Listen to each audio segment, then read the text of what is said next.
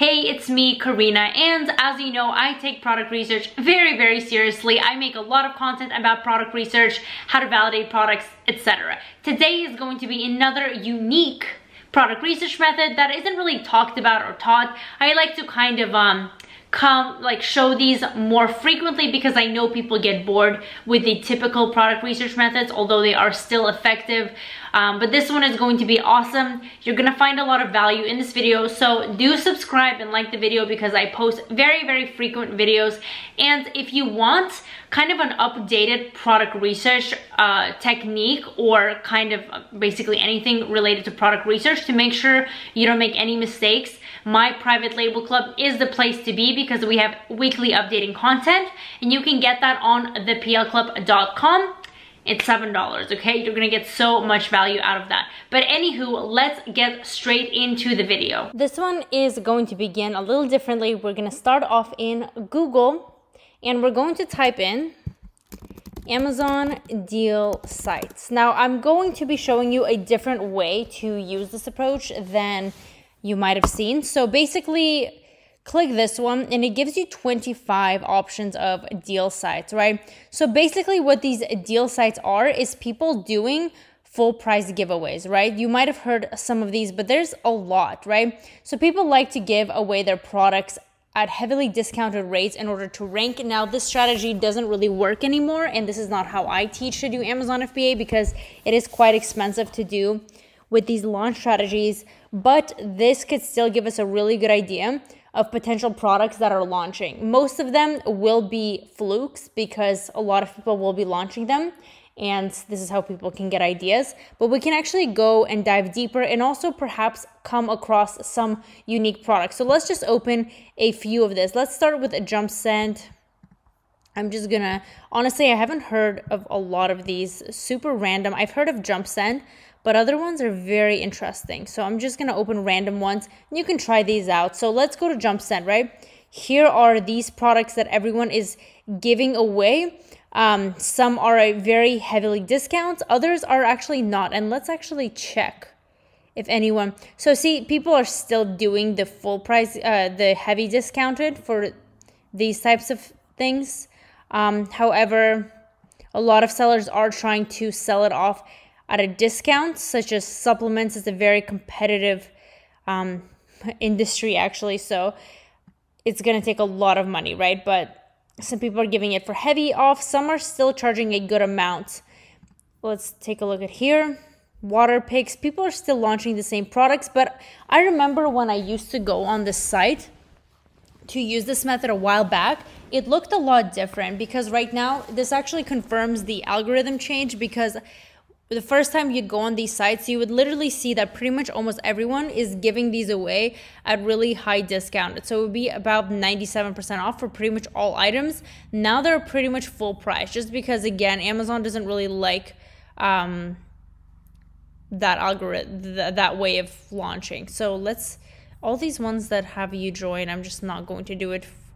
So there's a bunch of super, super random ones, but let's actually just start taking a look. Basically what I'm doing is I'm trying to find something that looks like I can private label it, that doesn't look like a commodity, and also something random. For example, even this one right here. So I'm not sure what this is. Let me just open it. I guess there's maybe someone already bought this. Let me keep looking. Basically, I'm looking for something I can look within Amazon. For example, this is a cake decorating kit. I actually know that this is a very oversaturated biscuit cookie maker cutter mold cake.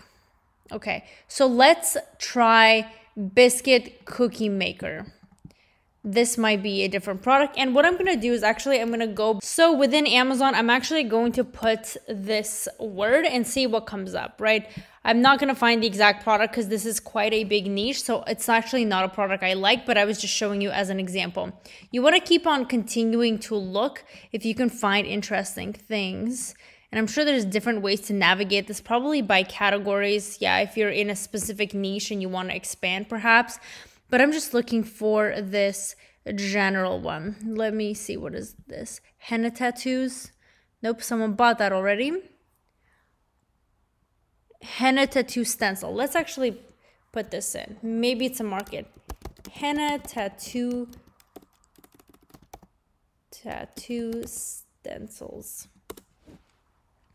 Let's see what comes up. Okay, let's do the analysis over here and see what helium-10 gives us. It looks like there's actually small reviews around here, so it's possible that this is a good market.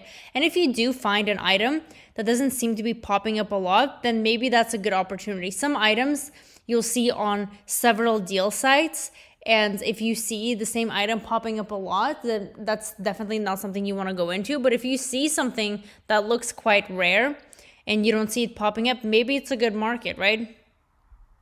So let's look here. Take a note here. I just noticed something. This person is doing the highest sales, but he also just lost 832 reviews, which probably most likely he was doing something suspicious with the reviews and Amazon caught him. So they removed 832 of his reviews. So that's a good indication too. Maybe people are trying to launch this, but you can see the demand is a little low. Sales are a little low, but people are still selling well, right? With minimal reviews, $5,000 a month with 59 reviews. And the reviews are actually quite low in this market, which is interesting.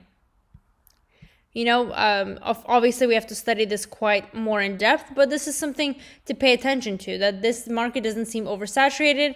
Again, I would want to check for the main keyword. Maybe it's called something else, as the search volume is only 2,000.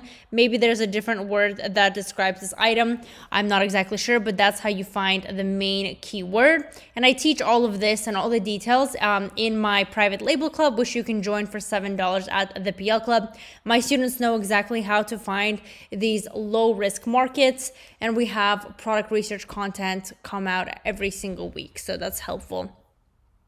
So let's keep looking. I'm not looking for general things or kind of things that have too many variations, such as cards or little banners. Let me actually go venture into categories, and let's go to health and household because curious. Okay, supplements, some powders, silicone cup. Okay, let me see what this is, just because it looks interesting. It's making me buy it. I'm just gonna type in collapsible silicone cup and see what I can get on Amazon. And this is very heavily discounted, but even to start, the price is still kind of low. So let's see if there's a market for this. Not sure why people use this, but hey, maybe it's for a baby set, right? Let's see the market here. There's a lot of variation. It does look like too much of a commodity because you can't differentiate too much. Essentially, it's the same exact product, but hey, maybe people are interested in this. Maybe the demand is high. Pay attention here again, the search volume. It's only 392 searches, which tells me that it's not the main keyword, because if this market is either it's not the main keyword or there's no demand for this whatsoever, because if it was the main keyword and there were sales, that wouldn't make sense, right? This obviously needs to be bigger, but we can see the demand really isn't there because the revenue is so low. So this is not really something that we would want to go into because there's really no money to be made in this market, unless, of course, like I said, there is a word that we don't know about. So just keep looking through these. Silicone straws, that's kind of a commodity, sold everywhere. I actually got some metal straws the other day. Top Plaza Thumb Worry Stone. This could be a niche. It's weird things like this that you want to look at. So Top Plaza is obviously probably the brand name. Maybe Thumb Worry Stone. I'm going to try this and see if I can potentially find anything.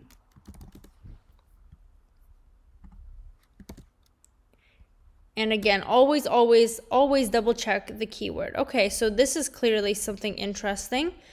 I guess it could be in kind of like Reiki healing or something, or maybe it's just kind of like a little gimmick, but I've never even known of this existence until right now. So let's take a look at the market.